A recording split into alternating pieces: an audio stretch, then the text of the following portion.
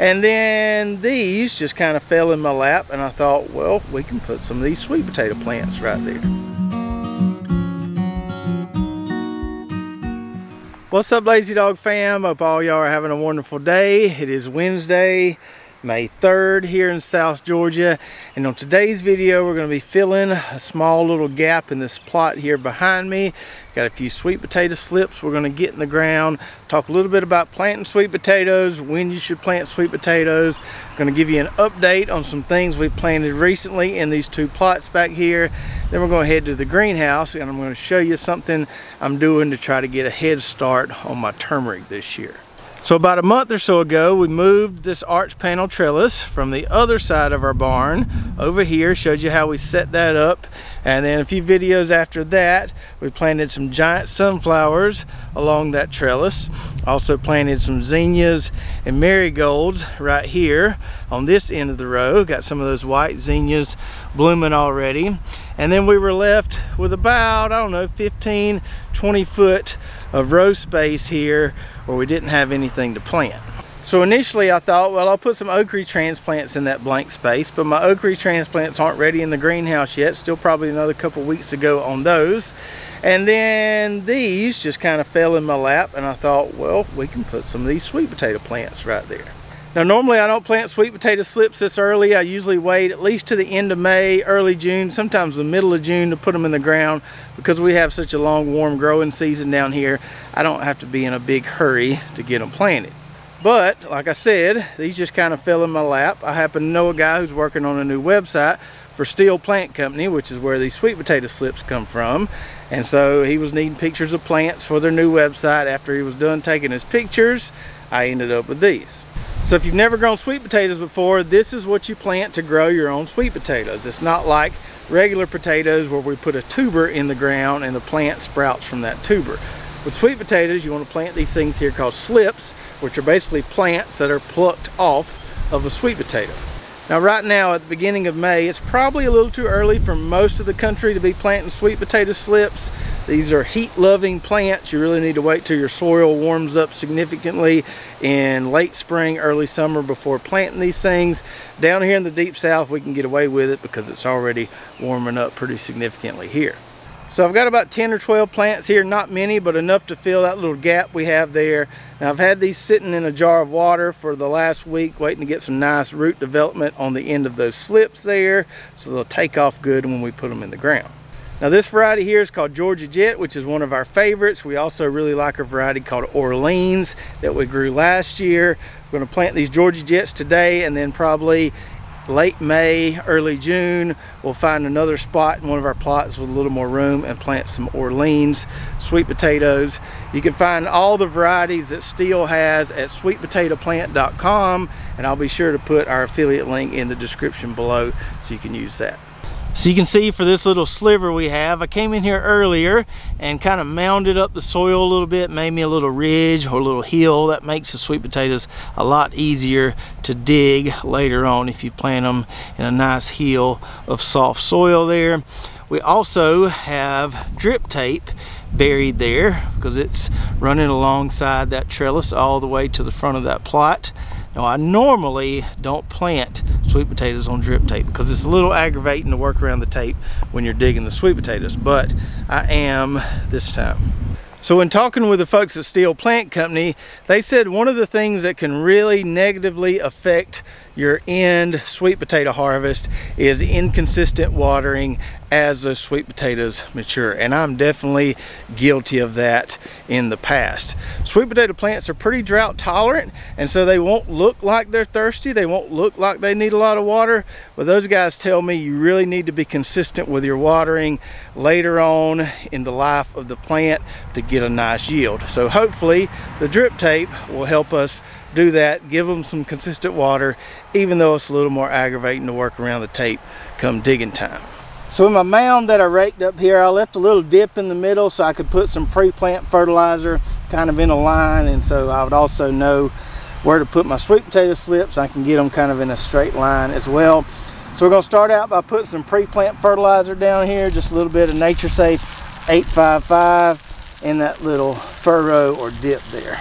Now with these plants, you can put them as far apart as you want to, but you don't want to put them closer than a foot apart. So what I did here is just took the plants I have and kind of equally spaced them along this little sliver we have here. They're probably a little bit further than a foot apart, but like I said, that'll be okay.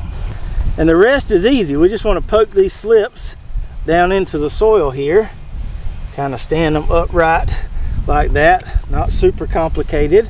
Now if you've got a bunch of them to plant, you've got a nice soft fluffy ridge here, you can use a stick to just kind of poke them down in the soil. That works too. Since I've just got a few plants here, we're just going to plant them by hand. And that's all there is to it there. Now I did come back with a rake and kind of mound up my hill a little bit more, and I'll probably come out here in a little bit and soak this down pretty good, give it some nice water since it is a little hot and windy out here today. Now when we do our larger sweet potato planting in another month and a half, we'll go into much more detail as far as sweet potato planting tips and strategies, things like that. I just wanted to kind of briefly explain what I was doing there as we planted those. And if you haven't purchased any sweet potato slips yet, I would highly recommend that Orleans variety that Steele has.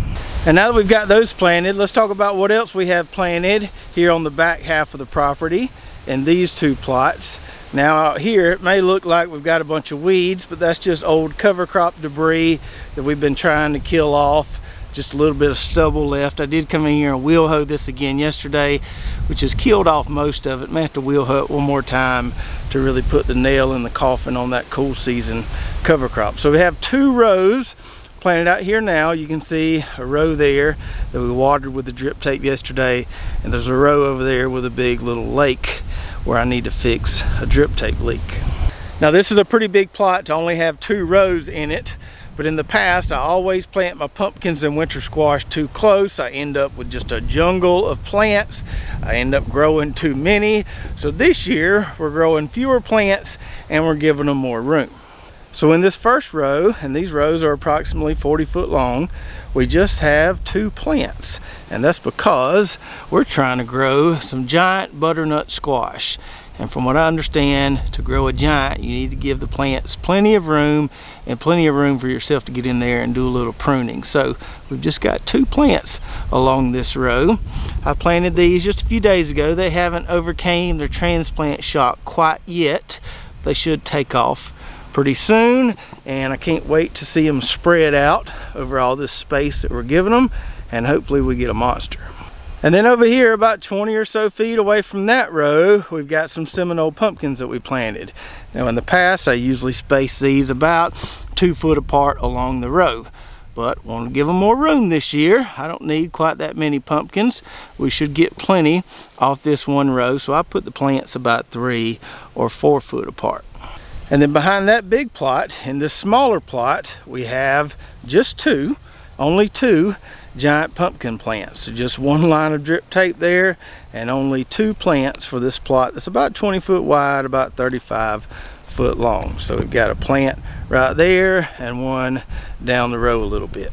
So last year our biggest giant pumpkin was around 160 pounds or so, but I'm really shooting for something about 500 pounds or more this year. Last year we did employ some of the techniques recommended by our good friend Ryan and some other giant pumpkin growers, but we really had the plants planted too close together and we weren't able to get in there and really do what we needed to do. So that's why we're giving these more space. I've heard that the professional giant pumpkin growers will give each plant like 1,000 square foot of space. We're not giving each plant that much space, but a lot more space than we gave them last year. So we've got groceries growing on the front half of the property up there around the dream garden, and then back here we're going to have a little fun and see just how big a pumpkin we can grow. And then real quick, back to this bigger plot where we have the Seminole pumpkins and the giant butternut planted. We've got some partially shaded garden real estate right over here, and this is where we're hopefully going to be planting a lot of turmeric. So last year I learned that it doesn't matter when you put turmeric in the ground down here, it's not going to sprout and start having plants coming out of the ground until midsummer when the soil gets really warm. Something about that warm summer soil triggers emergence. But this year we're trying something different to get a little bit of a head start. So this year we're going to try pre-sprouting our turmeric. This is something I saw on a market farming Facebook group I'm in, and that guy said it works pretty well. So basically what we did was we took these trays here, which don't have holes in the bottom, put some Pro Mix in them, took our turmeric harvest from last year out the fridge, broke it up into little pieces, and kind of pushed it down in the soil. I've never done this before, but this is how I saw it being done, and it looked like it worked pretty well, so we're giving it a try. I'm also testing a little bit here how small a piece we can get away with planting. That's why you see some pieces a little bigger with several fingers on them, and then we just got some little bitty nubs in there as well. So we got these on a heat mat, trying to simulate some warmer soil temps, trying to encourage some early sprouting. And if this works, this should lengthen our turmeric growing season and hopefully result in some bigger harvests. Now while we're in the greenhouse, one more thing I want to talk about are these dwarf cowhorn okra seeds that we have listed on our website at lazydogfarm.com that a lot of you have purchased already. Now these are good seeds and they germinate pretty well. You can see we're starting to fill out this tray here, but they take a long time to germinate. They have a harder capsule on them than traditional okra seeds, and so the germination time is a good bit longer. So about a week or so after planting these, I hadn't seen anything popping through the perlite there. I started to get a little bit worried. So I dug around there, scratched out a few of the seeds, took a look at them. They weren't rotten. They were still good, perfectly fine. That capsule just hadn't broken open yet. So if you got some of these seeds from us or are planning to get some of these seeds from us, just know that you got to be very, very patient with these. I had some just popping through yesterday, a couple weeks after planting them. Now, if you've ever soaked seeds before, soak them in water before you plant them in a tray or whatever, you might want to try that with some of these seeds. I wouldn't recommend direct seeding them in the ground because they take a while to germinate and your weeds might get the best of you before they germinate. So I would definitely recommend starting them in trays or soaking the seeds, trying to get that capsule broken down a little bit so they'll germinate a little faster for you. So I hope you enjoyed the video today. Don't forget to check out our affiliate links in the description below, including Steel Plant Company, where you can get some sweet potato slips. And if you want to see some of those Orleans sweet potatoes that I was talking about that we harvested last year, check out this video right here. You can see us harvest all the varieties we grew last year and see just how much that Orleans variety outperformed the others. So check that out, and we'll see you next time right here at Lazy Dog Farm.